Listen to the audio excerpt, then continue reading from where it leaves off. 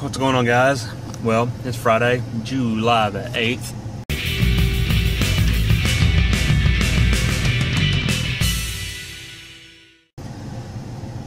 It's one of my carb refeed days.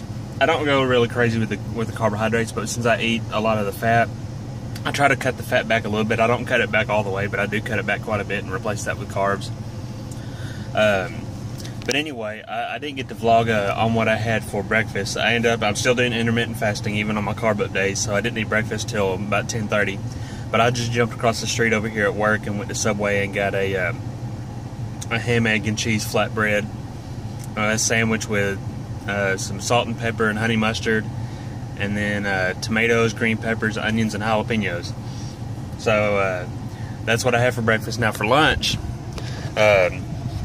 I wasn't sure what I was going to do for lunch. I know I told somebody that I was probably going to go do Arby's, or maybe run across here to the Tropical Smoothie Cafe and get one of their wraps or something. But I was catching up on my YouTube this morning, and I saw the Hodge twins do one of their eating videos, and they were doing these new brown sugar bacon sandwich. They have like 3 different ones up there, and so I decided that's what I was gonna do. It is a pretty good sized sandwich, but I did the brown sugar and bacon turkey sandwich, and it's on a King's Hawaiian bun and everything. I got that, and then our security guard up here at work, he makes these little cracker things. He's given me the recipe. I just hadn't had time to make it, but that's what they look like. Now, he makes these little cracker things, and they're made from oyster crackers. And I think you mix the oyster crackers, some cayenne pepper, a little salt and pepper, and a Hidden Valley Ranch mixture packet. And then you mix all the oil together and heat it up real good. And then you pour a bag of these oyster crackers, which are usually about $1 a bag. And you pour a bag of these oyster crackers in in like a 1 gallon bucket or something like that, and then pour that oil and spices mixture over top of the crackers. Shake them up real good, and then you just set them up on your shelf, for about 48 hours or so, and just completely leave them sealed in there and everything like that.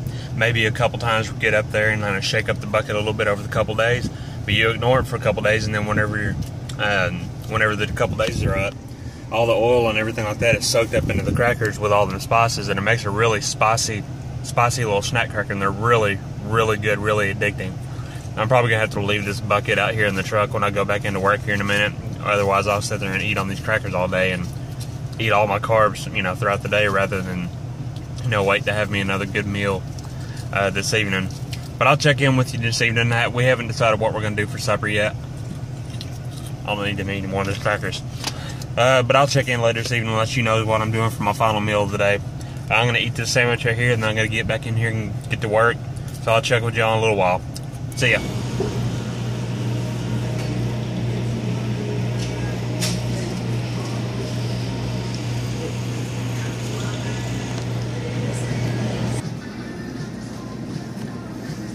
Cafe latte and what I was saying, turtle tracks.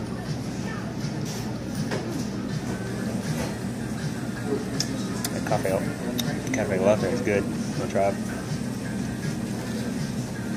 Which one is It's it? the one on top. It's pretty good, isn't it? It's like puppy. Yeah. Real mild, not like overpowering coffee.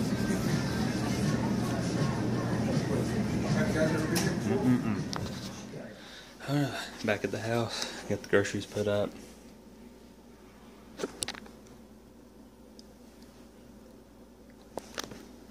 What's for dinner tonight? That'll be the last of the cheat meals, Carb Up meals for the day, and back on keto and heavy lifting tomorrow. Anyway, I'm gonna cook this up. I might video it here in a second here in a few minutes after it's cooked up. Give you a shot at what it looks like, all brown and toasty and smelling up the house real good. Anyway, guys, talk to you later.